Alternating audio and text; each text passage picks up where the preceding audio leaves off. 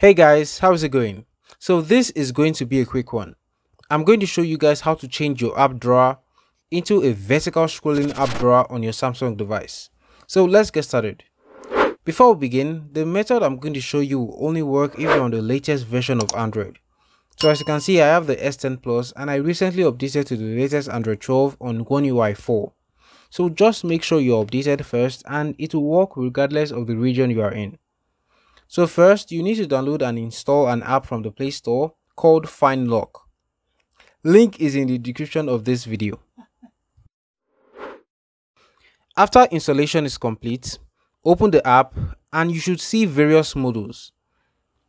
But the one we are interested in is Home Up. Click on it and then click on the prompt. It will take you to their website. So here we see the same list of models, but we want to click on Home Up again, so we can download the APK file. So on this new website, just scroll down to the list of available APKs. Click on the latest one and download. After downloading, install it. When installation is complete, close FindLock and open it again. Now you should see Home Up as a unit. So you open it, just click on Start and Allow, and we are in. So you turn it on. Now tap on home screen and that sits in the middle of your screen, app list.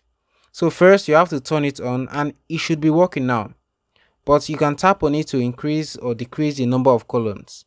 So I'm just going to leave mine at 4 columns. So now let's check it out. You can close FindLock now. There you go, you have your vertical app drawer. But you should know that the apps are not arranged alphabetically. It's completely random, but you do get your vertical scrolling app drawer. I hope this video helped you out, and if you did, do subscribe to the channel if you haven't already. My name is Yudi. This is Yudi Shoes. Thank you so much for watching, and you see me in my next video.